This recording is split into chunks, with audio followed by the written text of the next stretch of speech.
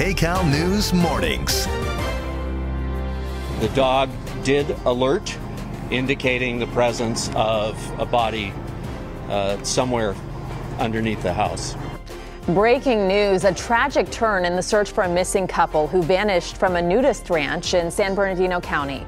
Welcome to Kcal News at 11:30. I'm Rudy Shabazi. Let's go right to assignment manager Mark Liu with an update that just came in minutes ago. Mark. Yeah, Rudy, Redlands police believe they are getting closer to locating at least one of the bodies of Dan and Stephanie Menard, who have been missing since last Saturday. They are now presumed dead, according to police, describing them as the victims of foul play. Now, these are photos of Dan and Stephanie Menard, a couple in their 70s, that were last seen about a week ago at a home in the Olive Del Ranch nudist resort in San Bernardino County. Family and friends had become concerned when they, along with their small dog, didn't show up to scheduled events. Redlands police began an investigation, later determined they may have been the victims of foul play.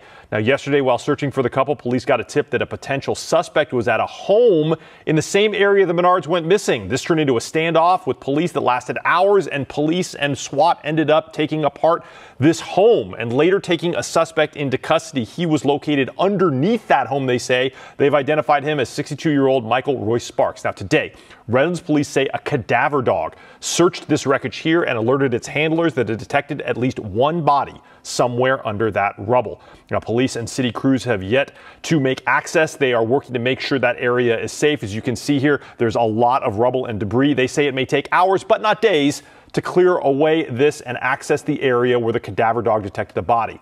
Now, Rudabeh, as to a motive or how the suspect is connected to the Menards, police haven't said yet, but they do say the suspect isn't talking and has requested an attorney. That is the very latest here from the desk. I'll send it back to you. All right, Mark, thank you. A possible road rage incident in the San Fernando Valley. Police were called to the southbound 101 freeway at Tampa, where they discovered an overturned motorcycle that may have been involved with a gray Tesla this morning. Witnesses called 911 to report the Tesla driver was trying to run over the motorcyclist. One of them claimed to have dash cam video of the incident. The motorcycle rider suffered a compound fracture to his left leg.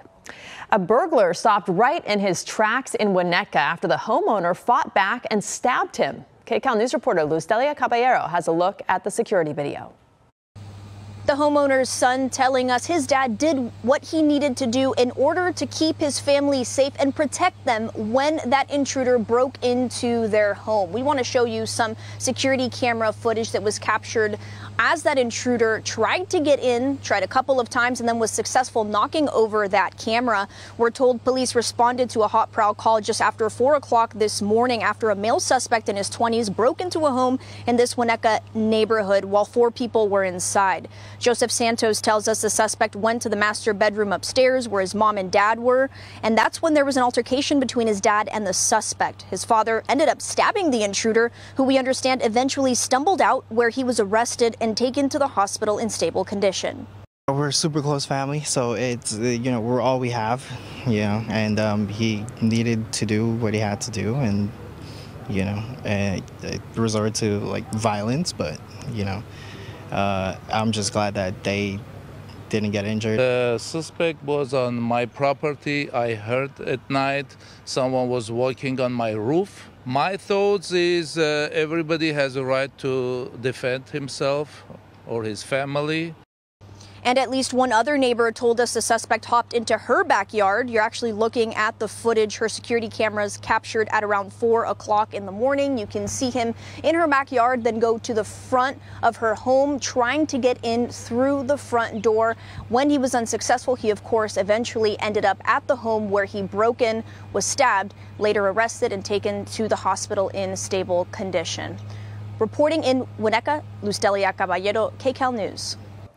One of 2 doctors charged in actor Matthew Perry's death will appear in court today. Dr. Mark Chavez is accused of conspiring to distribute ketamine, the drug that killed Perry. Chavez has agreed to plead guilty to a conspiracy charge, but will not enter that plea today, rather. The Associated Press reports he made the deal with prosecutors to help convict 2 others charged in the case. Perry's assistant and an acquaintance are also cooperating. Let's take a live look now at LAX. Millions planning to squeeze out the last bits of summer by taking to the skies nationwide. So far, the LAX horseshoe is looking pretty good. It was pretty busy earlier this morning. It comes and goes. According to FlightAware, there have been 97 delays into and out of LAX and 6 cancellations. The TSA says it has had a record summer and expects to screen nearly 2.9 million people today alone. AAA says Seattle is the top domestic destination this holiday, in part because of sold-out Alaskan cruises departing from there.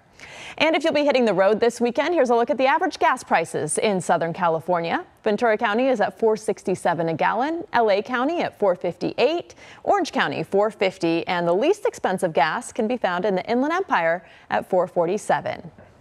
And what can you expect if you're sticking around for the holiday weekend, as you should be? Meteorologist Paul Diano has the details. I mean, look where we live. Why not, Paul? Why not? Just go to the airport to pick up some friends or family and just hang out here. If you like it hotter, the end of this holiday weekend will have temperatures running 5 to 10 degrees warmer than average. Doesn't feel that way outside this morning. It was cloudy. It was chilly. Many of us dropped into the 50s, even low 50s overnight.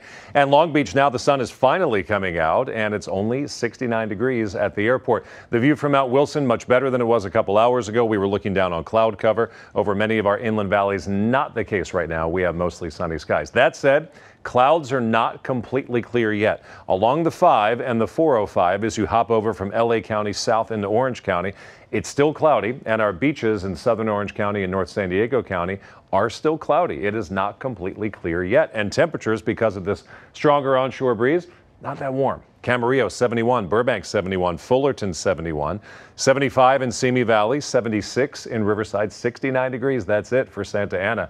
Now hop over the mountains where it's been sunny all day. Antelope Valley, low 90s, Lancaster 91. You're going up to 102 there today. Here's Temecula throughout the afternoon. Your average high is in the low 90s today. Mid-80s. So I know we have a warm-up coming. It is not here today. Inland Empire, warmest spots 93. Slight chance of a mountain thunderstorm with a high of 80, 75 at our beaches, 82 in Los Angeles.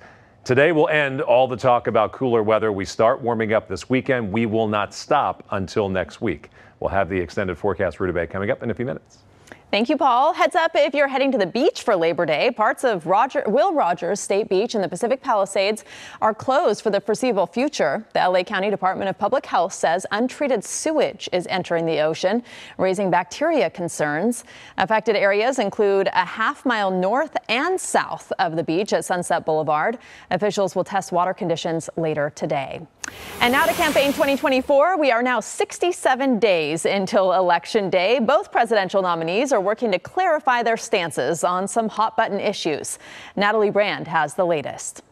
Let's be clear, my values have not changed. In her first major interview as the Democratic presidential nominee, Vice President Kamala Harris was pressed on some of her policy shifts over the years, including signaling during the primary in 2019 she supported a ban on fracking. No, and I made that clear on the debate stage in 2020, that I would not ban fracking. As vice president, I did not ban fracking. As president, I will not ban fracking.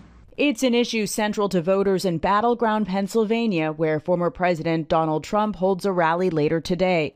The Republican ticket has also slammed Harris and President Biden for record crossings at the southern border last year.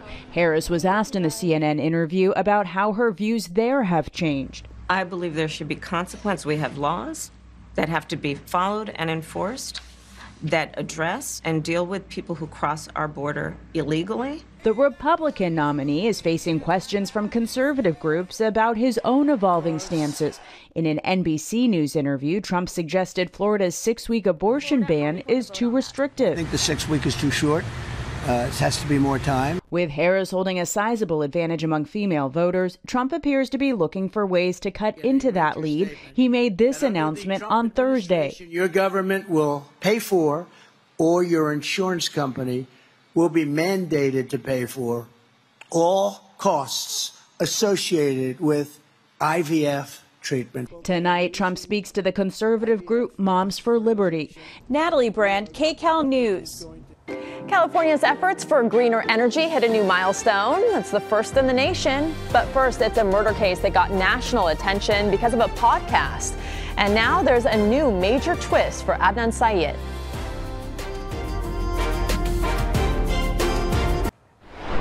Developing news now. Maryland's Supreme Court has upheld an appellate court's decision to reinstate the murder conviction of Adnan Syed.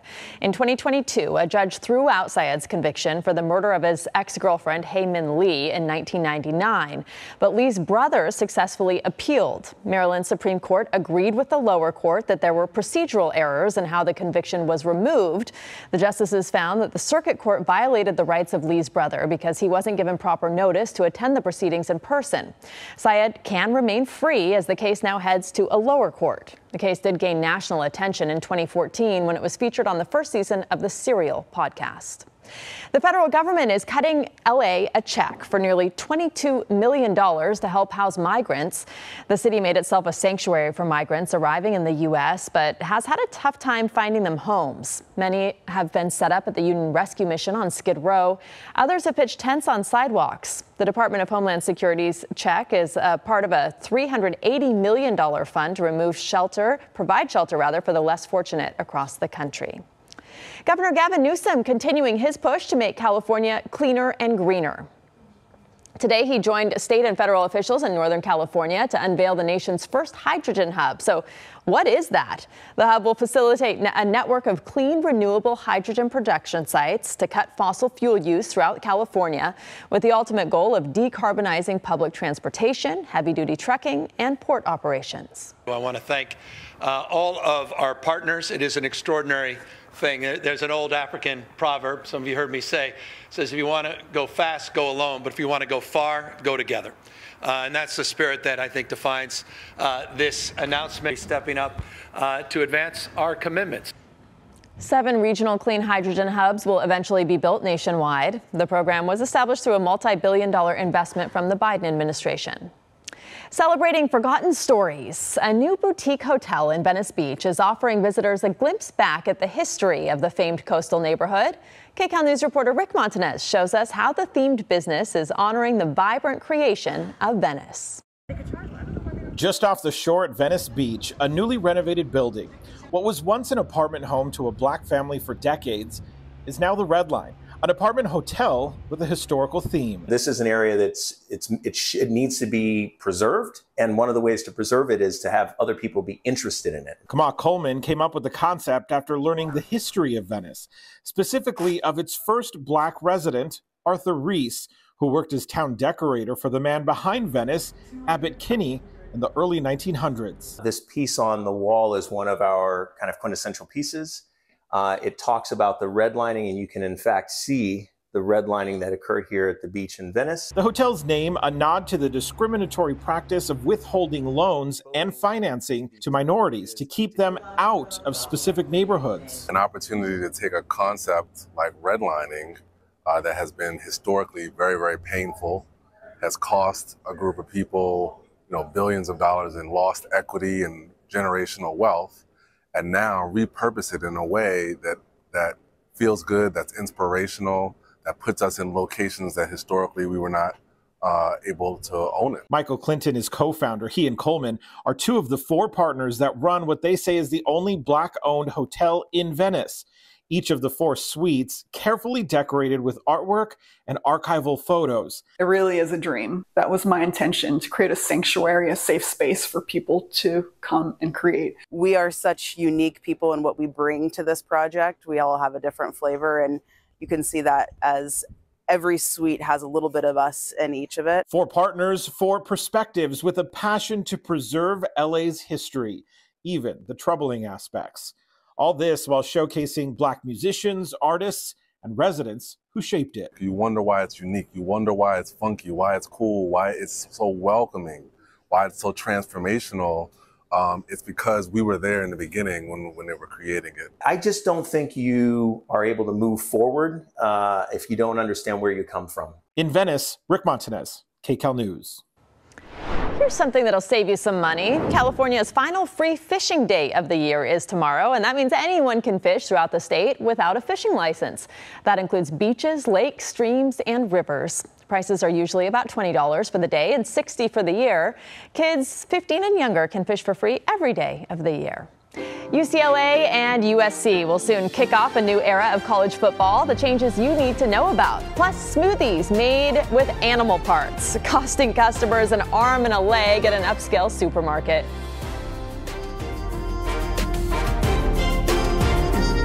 District.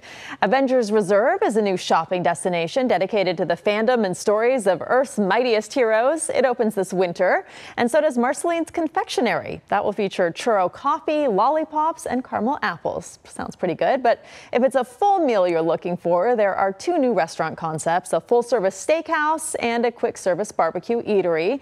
For shoppers, the D-Lander is offering Disney clothes with a California flavor.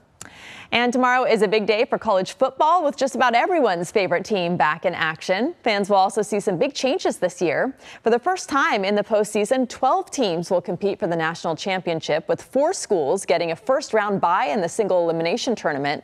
The Big Ten Conference also has a new look, adding 4 powerhouse teams: UCLA, USC, Washington, and Oregon.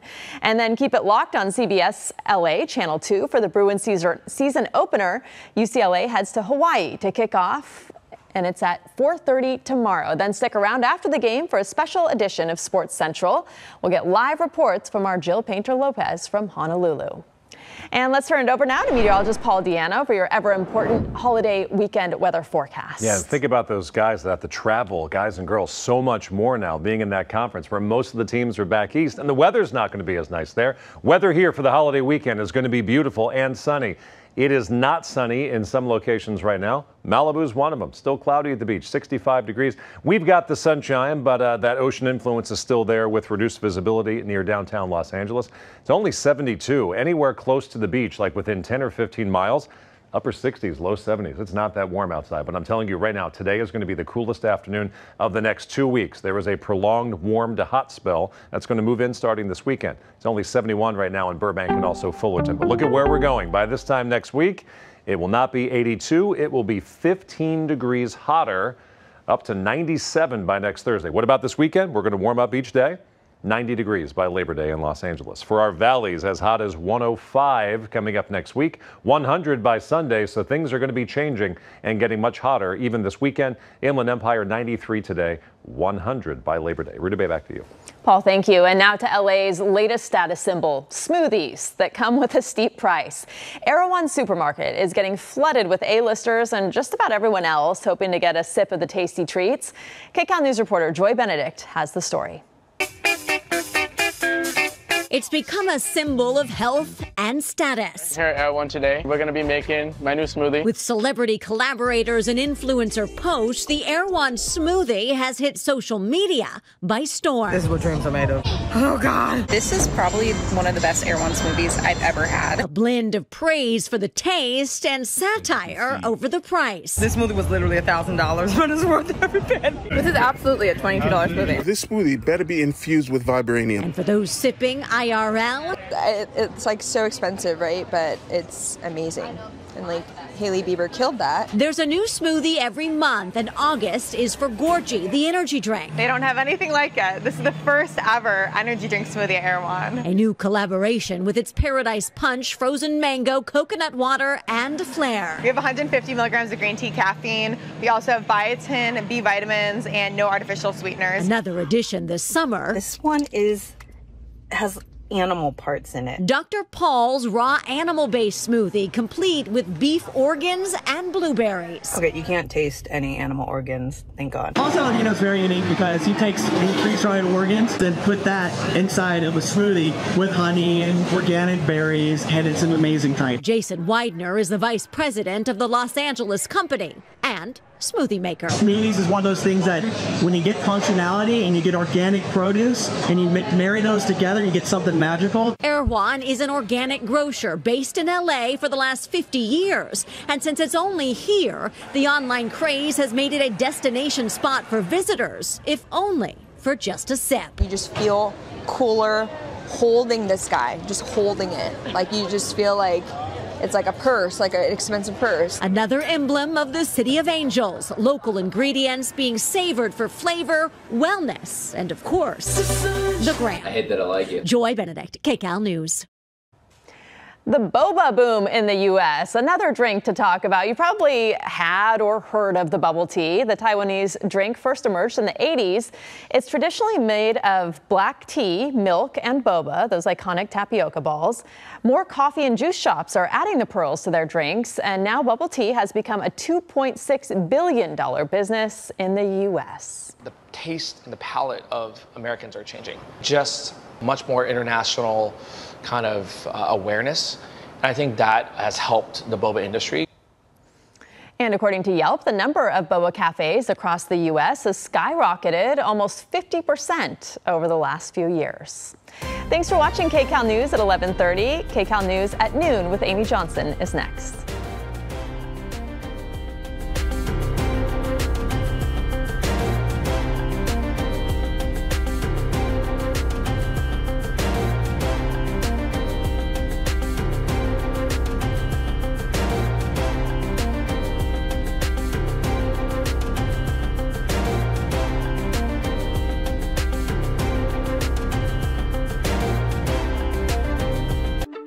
Now you can get your Kcal News, weather, and live stream all in one place on the CBS News app. Download it free today.